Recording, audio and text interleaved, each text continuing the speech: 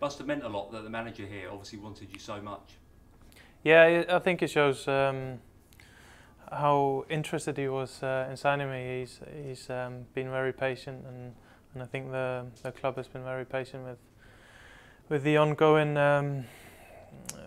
just the transfer, how long it took, and as I said, I'm delighted to be here, and I spoke with all of the staff this morning, and they're thankful that it's finally over. And on the manager himself, is the prospect of playing for Ronald Koeman one of the big attractions of coming to Everton? Yeah, both as a former player, he's a great player, but at the moment he's a really good manager, and he's built up a really good squad here with strong players, and both young and experienced ones as well. So that was a key factor for me. Yes. We've seen you play a lot. Your goals and assist record is quite well documented. So what do you think your major attributes are, and what are you going to bring to this Everton team now? Hopefully I'll continue to create goals and score goals for the team. The most important thing is that this team keeps winning games and climbs the table and does that throughout the season. But for myself, of course I would like to score as many goals as possible and create as many goals for my teammates, but I think it's always the same thing. As long as the team is winning, I'll be more than happy. I think something else that caught people by surprise was when they saw your running statistics for last year. You ran further than anybody else in the Premier League. So you considered the hard work a big part of your game as well? Yeah, I think we had to defend for long periods, especially in the first part of last season, and I think that's one of the reasons why I'm up there.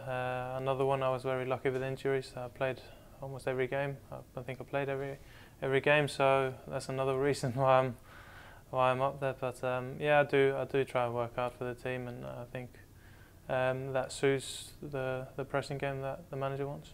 There's been a lot of signings here this summer. Have you been watching closely what's been happening at Everton? Have you been impressed by the business that the club have done?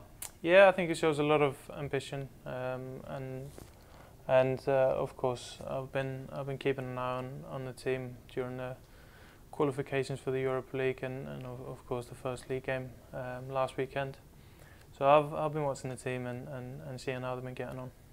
And a couple of players that you would already know here, Ashley Williams and Aaron Lennon, is that something that's going to help you settle in quickly? I think so, yeah. I've already had a good chat with them. We met them after training. Did you speak to either of them when you knew Everton were interested to find out a bit more what it's like here? Yeah, I spoke to Ash. Of course, he wasn't at Swansea this season, but he was the year before. So I did speak to him both last season and during the season, how it was up here, and he told me it was a fantastic club. So, and I think it is. So I'm delighted to be here. And just on the goals, you say you want to score and create. Obviously, a lot of those come from dead ball situations, and read that you do a lot of practice on those, a lot of extra hours after training. So are the goalkeepers here going to be extra busy, staying out for a few hours after training with you now? I think it's up to them if they want to stay out. But yeah, of course, I do like to practice them. It's something I enjoy, and I'm sure the keepers will be happy to stay out. Is that a big part of what you do, that extra work every single day, so as you can go and score the goals that we've seen you scoring? Yeah, I mean, I wouldn't say every day, because it depends on how many games you're playing and how you feel. But during the week, you do try to do some work, yeah, of course.